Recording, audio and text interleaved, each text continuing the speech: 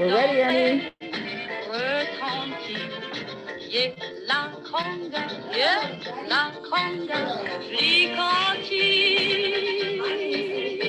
You can call me Professor, and I'm going to teach you about Josephine Baker and Charles Harrison. But first, let's talk about why we're here and our rules at Roots.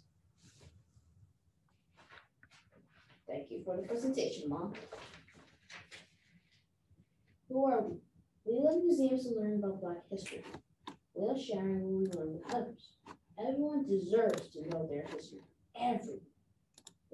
Parents who will build confidence in your children and inspire them to read stories about real life heroes and heroes. Shout out to Aunt Jenny Ray.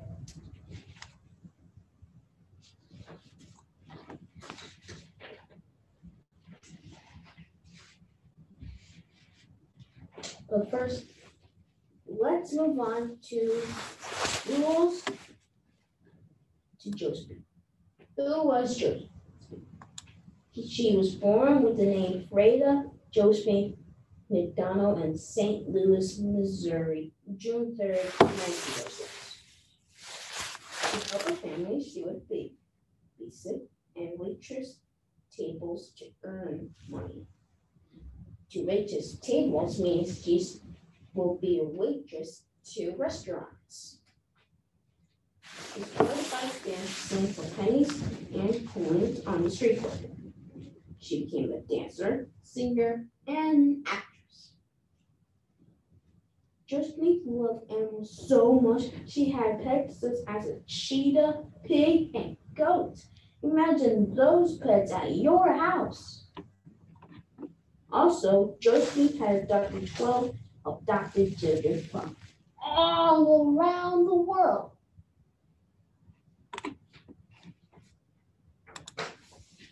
What did Josephine do to achieve her goals? She started out touring with bands and often faced challenges due to her skin color. They would not let her perform, but she kept practicing, learning routines while cleaning and dressing rooms. One day, when a dancer couldn't perform, she was ready to step in. And the crowd loved her silly act when dancing. And she did not give up. She was not a quitter. After touring the U.S., she traveled to France where she faced far less racism. This was not a time of slavery. This was a time of segregation and racism. She finally felt welcome and moved to France full-time America. And she became an international sensation. Josephine's most famous performance was the banana dance. When France needed help, she became a spy. She often traveled on tour, which allowed her to hear secrets and help allies. Even though she was a spy, she kept dancing. When she returned to the U.S., she became a civil rights activist. She gave speeches and refused to perform in front of segregated crowds. Josephine adopted 12 children from different countries. Adopted means that the children's parents were gone or may have died. And other people who wanted children adopts them, like cares for them, and take them as their own son or daughter.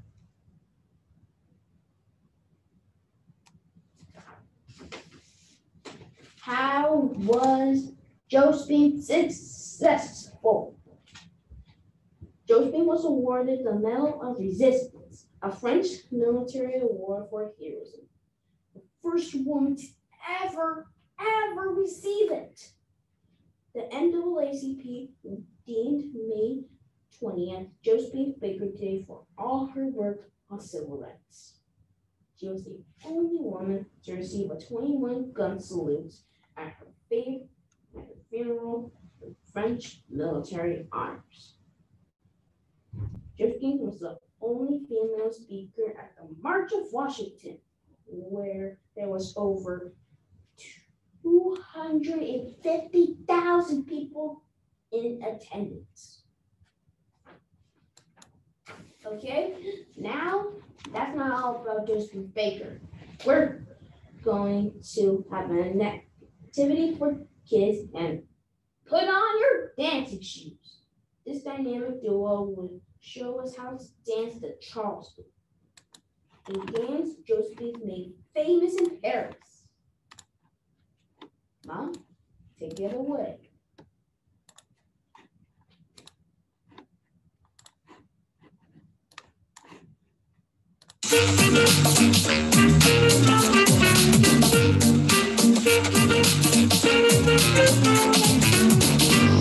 Hey everybody, we're getting ready to do the Charleston dance today.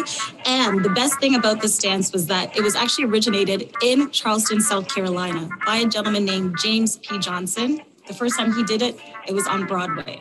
The fun thing I like about the Charleston is that it actually feels like you're squishing a bug. And you have to make sure that when you're leading into the dance, you want to think about the 5, 6, 7, 8 right before the dance starts so that way you're right in time with the music and your movement. So we're going to be moving forward with your right foot, and then you're going to be stepping back with your left.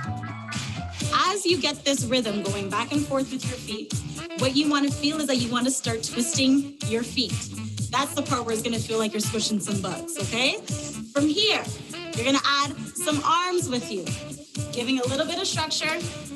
And then when you have a little bit more freedom, you want to bring it up nice. Have a little bit of freedom when you're doing the step.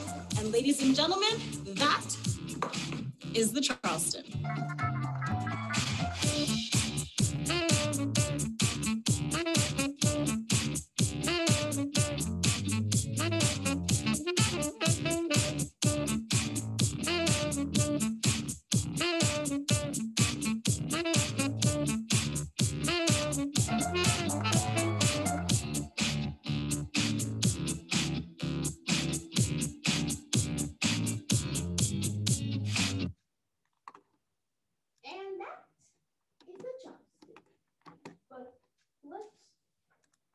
Move on from Josephine to Charles Harrison. Who was? Charles was born on September 23rd, 1931 in Shreveport, Louisiana. Most people in the neighborhood could not read, and Charles' dad was a professor of industrial arts and his mom a housewife. Charles would build furniture with his dad. Together, they built all the furniture in their house. Teamwork makes the dream work. Later, Charles and his wife also built a cottage. They had one son. Charles was an industrial designer. An industrial designer is a designer that makes things. What did Charles do to achieve his goals? Although Charles struggled with dyslexia, he went on to earn a bachelor's and master's degree from the Chicago Arts Institute. Dyslexia is a learning disorder that affects your ability to read, spell, write, and speak. Charles served in the military, and while there, he worked on his photograph skills. Before 1961, Sears would not hire African Americans. Once they started to, Charles was hired and worked for 32 years. That's a lot. At Sears, he designed items that made them the most money. And how was Charles successful? He created over 2,000 products throughout his life. His most famous designs are in the picture here. The plastic garbage can, many different sewing machines, a hairdryer, and the Viewmaster toy. In 2008, Charles was awarded the Smithsonian's National Design Museum for a Lifetime Achievement.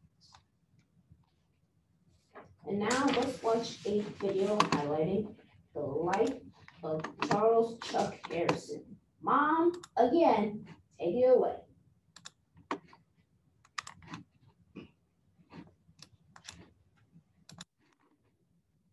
Black History Month, FYI, celebrates the unsung hero behind household products that we use every day. One of the first Black industrial designers, Charles Alfred Harrison Jr. He was born in 1931, overcame racist hiring policies to become Sears and Roebuck and Company's first Black exec and the first Black head of their design department, designing household products like the first plastic garbage can, toys like the iconic Viewmaster, sewing machines, televisions, radios, kitchen appliances, and more. And before he passed away in 2018, Harrison was the first Black man awarded the Lifetime Achievement National Design Award by Cooper Hewitt Smithsonian Design Museum. Okay? Today's Black History Month. And you have Charles Chuck Harrison. And you can learn more by checking out these books on the screen at the public Fountaindale Library near you. And next class on April 24th, 1:30, the time as always, we will do Shonda Rhimes and Lewis Platinum. But before we end this session of Rinse, are there any questions?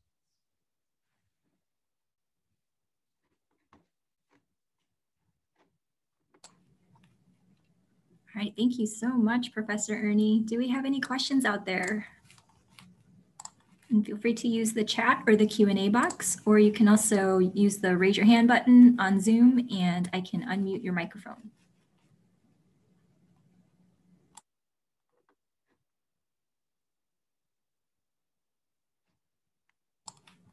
All right, no questions so far. Let's see, Professor Ernie or Dr. Judith, would you like to talk about the speech competition from the Third Institute? Great segue. Yes. So for those that are online tonight, we will have our first information night around the TTI annual speech competition.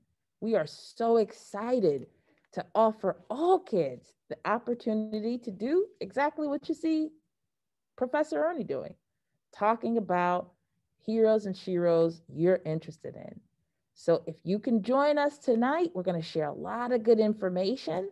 The link is on the website, and we will, to make sure you know, there will be really awesome prizes for those that join and win. Prizes like money, prizes like gift cards, toys, all kinds of stuff that's super fun. That's it. Do we have any questions? Oh, yep, we do have a question. I'm going to unmute Ray's microphone. Hold on one moment. I'll just get acting. What is this website called? Great. The website is www.thethirdinstitute.org. Oh, my bad. I thought that was the thing that we're supposed to be clicking on. Nope, you're fine. Okay. I think Ray had a question. How old was Josephine and Charles at the prime? They lived a long time, I think. Yeah.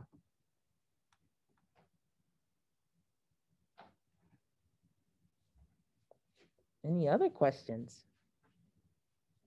we had a fun fact. How about you tell everybody about her children?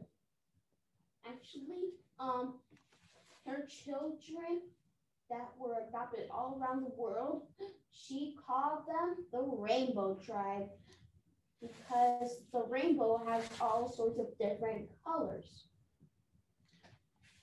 And she doesn't think that there should be segregated white and black children, teenagers, babies, or adults. She thinks they should be equal.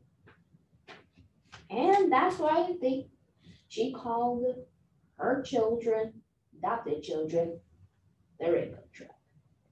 That is a fun fact, okay?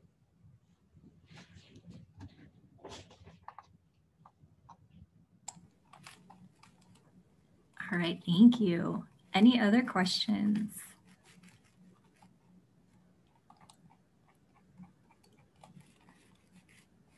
All right, everyone, thanks so much for coming. Again, you can go to thethirdinstitute.org for more information about the speech competition. And please spread the word. Thanks again for coming, everybody. We'll see you next month. Bye.